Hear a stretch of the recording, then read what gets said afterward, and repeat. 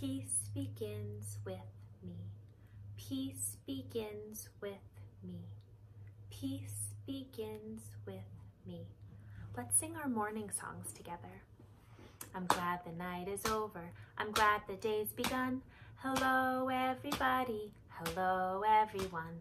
At school we come together to work and to have fun. Hello, everybody. Hello, everyone. Today's Monday. Today is Monday. Yes, indeed. Today is Monday. Yes, indeed. Today is Monday. Yes, indeed. Sing, will you sing? Last week on Friday, a new month came. It's not April anymore. Now it's May. In May, a lot of flowers grow, and flowers are so beautiful and they make me so happy. I thought our new move for May could be the petals of the flowers moving in the breeze. The month is May, yes indeed. The month is May, yes indeed. The month is May, yes indeed. Sing, will you sing?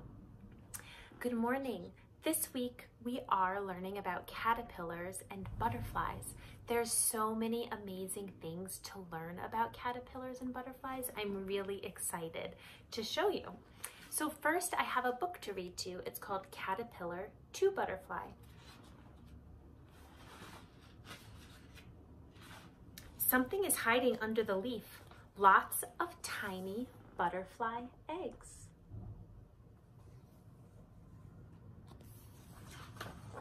A caterpillar pushes out of an egg and starts munching on the leaf.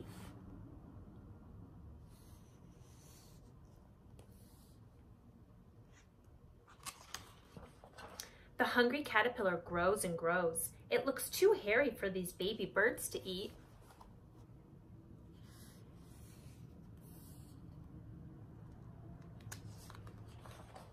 The hairy caterpillar turns into a chrysalis. Amazing changes happen inside the chrysalis.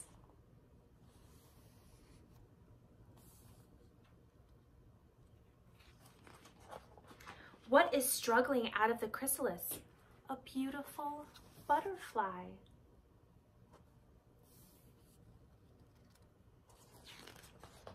The butterfly flies off to look for flowers. It sips sweet juice called nectar from the flowers with its long, curly tongue.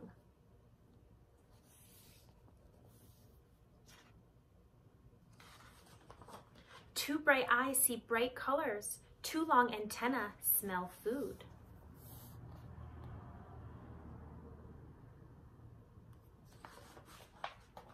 The butterfly folds its wings and rests. It flies off with another butterfly.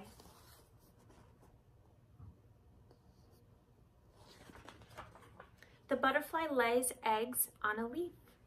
What do you think will happen next? So we learned that butterflies lay eggs on leaves, and out of the egg comes a caterpillar. Caterpillar eats and eats until it's ready to make a chrysalis around itself. And then, you know what's amazing and kind of cool is nobody really knows what happens inside of a chrysalis. The caterpillar completely changes into a butterfly, and even scientists aren't sure how it happens. It's one of nature's greatest mysteries.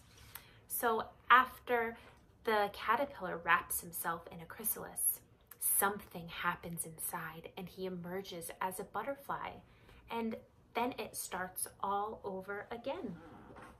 You'll see here I have a life cycle of a butterfly. Here's an adult butterfly.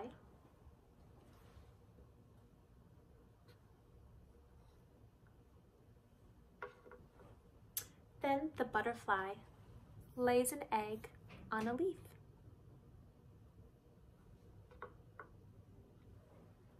Out of the egg emerges a caterpillar.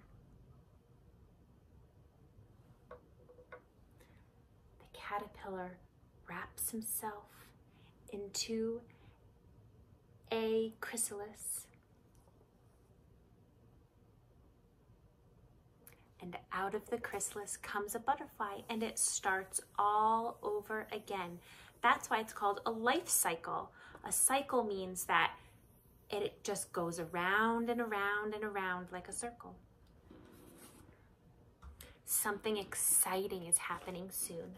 I ordered a cup of caterpillars. It will come to me in the mail, and inside the cup on the bottom will be the caterpillar food. And the caterpillars will eat that food until they grow big enough to make a chrysalis around themselves.